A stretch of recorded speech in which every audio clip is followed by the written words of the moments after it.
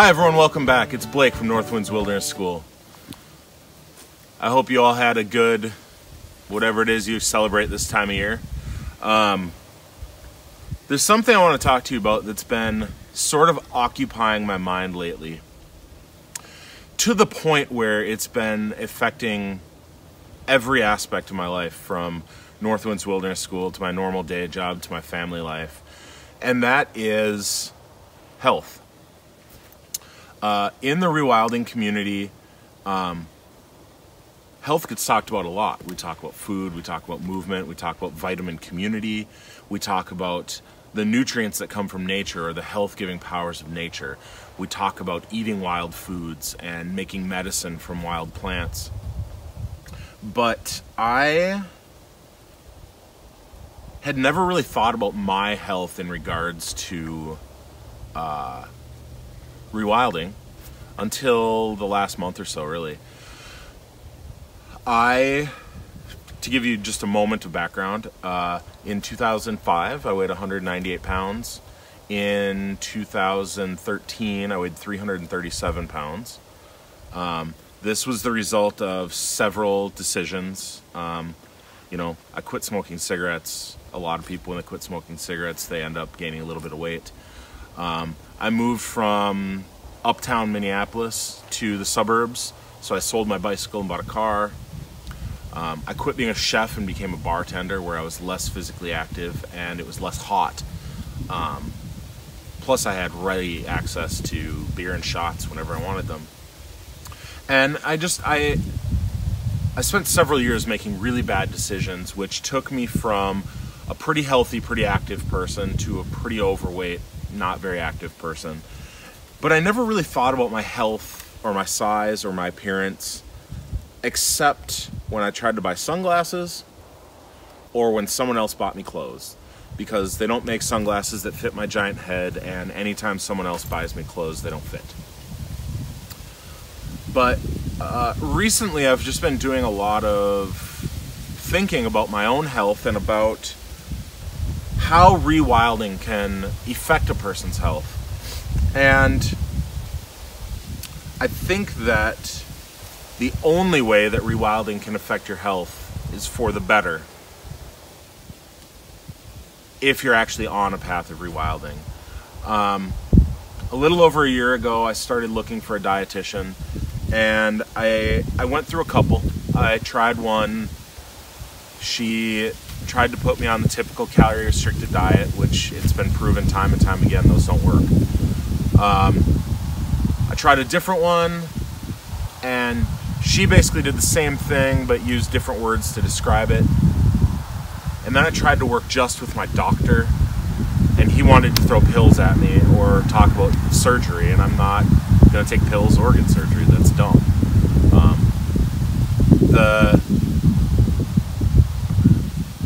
My lack of good health are based on poor decision making. I feel like I should be able to repair that with good decision making. So finally I met a woman named Marissa Reeder, who owns a company called Back to Bacon. If you're interested, it's back2bacon.com.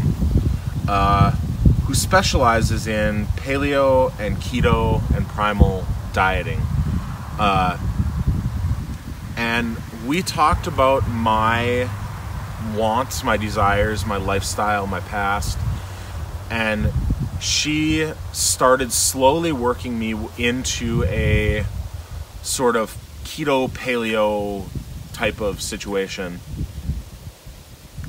And I went through the normal ebbs and flows that a person would normally go on when they diet. I started off really well. I lost a few pounds. Then my birthday happened, and all that just went off the rails. And then I spent several months doing really well for a few days, doing really bad for a few days, doing really well for a few days, doing really bad for a couple days. And what I started calling it was nutritional anarchy, because I was out of control. One day my diet would be perfect. The next day I would eat a whole pizza and drink 12 beers. And it was just out of control.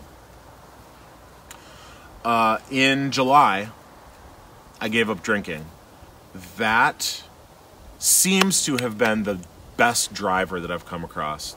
I'm not going to tell you that I'll never have another cocktail, but what I've given up is drinking on every weekend or on my days off of work or going out with friends or whatever.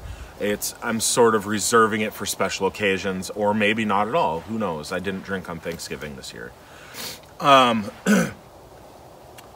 With that sort of box checked off, I started really diving into this keto paleo diet. And it took a few minutes. It's not something that I think you can just jump right into, because there's some things that you have to learn. There's things that have sugar that you wouldn't think about. There's things that have carbs that you wouldn't think about. You know, if you read the label on cheese, it'll say 0 carbs, but what that is 0 carbs for like a half-ounce serving. If you eat 3 ounces of cheese, which I would say is closer to a normal serving, now you're talking about 4 carbs.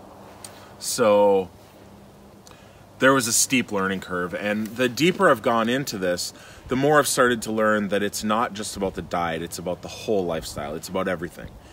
It's about fasting, when not to eat. You know, there's all sorts of different fasting regimens. There's 16 and 8, 18 and 6. There's the warrior diet, where you eat 1 2,000 calorie meal a day. There's 7-day fasts and 14-day fasts and 21-day fasts. The world record, I think, is 385 days. So I've been playing with my diet. I've given up drinking. I've been playing with fasting. Then there's the movement aspect. So there's a biomechanist named Katie Bowman, who is one of my heroes. And one of the things that she talks about is, if you're exercising for 1 hour a day every day, what is it that you're doing with those other 23 hours? So rather than going to the gym for an hour in a day and running on a treadmill or doing push-ups or doing bench presses, how do you incorporate movement into your life? Simple changes like putting your dishes on the bottom shelf or your heavy pans on the top shelf, or putting your water filter on the ground so you have to kneel down to get water, or getting off the couch and sitting on the floor. Simple things to incorporate movement into your life. And there's also mindfulness. We've talked about mindfulness before. Mindfulness is, in my personal life, my biggest campaign. It's the thing I work on the most. You know, I do gratitude practices, I do meditation, I do awareness training. These are all to improve my own mindfulness, my own sense of the present moment, my own sense of myself and my relationship to the world around me. There's also your connection to nature. Your connection, I'm sorry if you hear my daughter in the background, that's just going to be a part of life. Your connection to nature has a measurable effect on your health. It's been shown that walking barefoot has measurable effect on your health. Getting exposure to sun has measurable effect on your health. Spending time in nature, just experiencing nature, has measurable effect on your health. Sorry, I have a little bit of a cold. There's also this idea of vitamin community, which is the idea that people need community. We need our families, we need our neighbors, we need our friends. We need to have some social time in order to be a fully healthy, well-rounded person. And through diving into all this and fully encompassing all of this with my life, a couple of things have happened. I am now working on becoming a licensed nutritionist and a nutrition specialist. I'm probably going to end up going back to college to get a degree in nutrition. I'm also training to become a licensed personal trainer, and we are working on starting a nonprofit to teach these things to children and families. Excuse me again. What you're also going to see is, moving forward, Northwinds Wilderness School is not going to give up anything we've done in the past. We're not going to stop teaching wilderness survival. We're not going to stop teaching primitive living skills. We're not going to stop teaching rewilding. But we're going to start teaching the wild version, or the primal version, of some of these health things. We're going to start talking about nutrition more often, about movement more often, and about the relationship between mindfulness, nature, community, and your overall health. Because in the rewilding community, if we don't have our health, what else matters? Also, I'm going to take you with me on this journey. I've lost 37 pounds so far. I've lost almost 2 pant sizes. My blood pressure is better. My blood levels are better. Everything that is happening in my life is better because I've made these changes. So moving forward, I think I'm regularly going to do videos with updates on what's going on with my health, about my weight loss, about my blood levels, about my clothing sizes, about my movement, about the way I feel. I'm also going to start incorporating more videos onto this YouTube channel about maybe healthy cooking as it relates to nature and rewilding, or healthy movement as it relates to nature and rewilding. Things that we can do to incorporate your health, the health of our entire community, into this simple idea of rewilding, of reclaiming our natural lifestyle and reconnecting to nature. This is something that's very personal for me. It's very important for me. And I really hope that you'll all come with me on this ride. It's going to be interesting, and it's probably going to get a little bumpy. Please let me know your experiences in the comments. I want to know if you've struggled with weight loss or diabetes or hypertension or metabolic syndrome, and if you have found ways through a holistic lifestyle to solve those problems without medications. Or if you're a person who's in one of those situations and has not found a solution yet, let us know. Maybe we can do this together. I'd be happy to talk to you as I go through this.